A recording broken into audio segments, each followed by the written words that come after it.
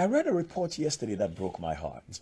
I saw how much Ghana owes, but I also found that apparently the Minister of Finance's company or former company is a transaction advisor to the monies we borrow.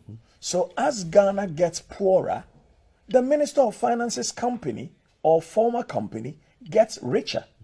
Is this what we want to continue in this country? Do we want to re-elect people into office, give them their pay and their perks, and then allow them and their friends and their companies or their former companies to be the very beneficiaries of the woes of our country? This is not only about the Minister of Finance. This is about Parliament. Parliament, you must be ashamed of yourself. You have failed the people of Ghana. Because I don't think from the time of Nkrumah to date, whoever is the Minister of Finance should be benefiting every time our country goes to borrow money. Is that what happened under everybody in this country?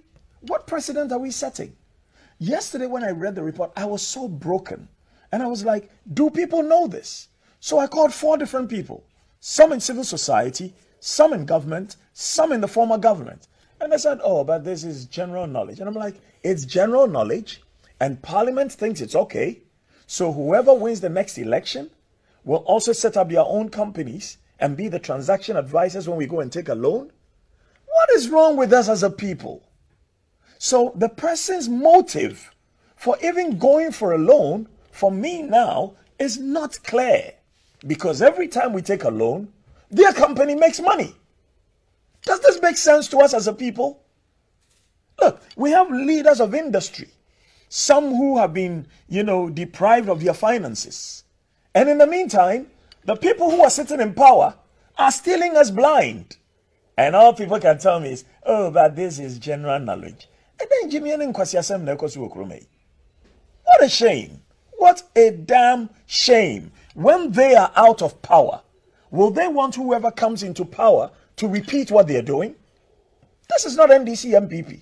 Parliamentarians, you are supposed to help us protect the public purse. You can't just go and sit there and vote, I am MPP, I am NDC. Vote your conscience and vote your constituency. What are you expecting the MPs to do? The MPs? But you cannot become the transaction advisor for going to take loans when you are the Minister of Finance. How is that possible? They are the legislators.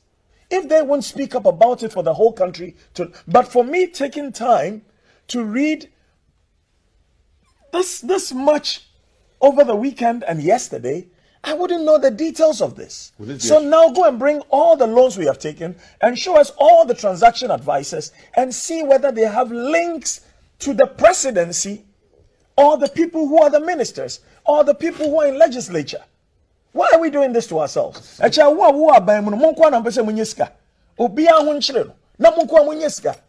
of nonsense is that? Look, right now, Ghana has become each one for himself, God for us all. I was speaking to one of my staff yesterday. He said, boss, I went to buy gas. 14-kilo cylinder now is 152 Ghana cedis. 150 Ghana cedis to fill the cylinder, 2 Ghana cedis for the rubber. When I take 152 Ghana cedis out of my 1,400, how much is left? Now water is going up. Electricity is going up. And some people who we have put into positions of authority are raping the country. Why? Why? Sikahiana Mubedi. You are leaving it for your children, and your children know you are doing this, and your children will come and tell other people's children that mo papa and mo bra, because you were stealing from the people. So those people whose parents did not steal from the people will be suffering. And your foolish children will come and tell those children, mo papa and mo bra. They be, mo papa and yesika. What is this? And nobody wants to talk about it. Because if you talk about it, they will impoverish you. Hey, massa. Obi nkumwa wa obewu. If nobody kills you, you will die your own natural death.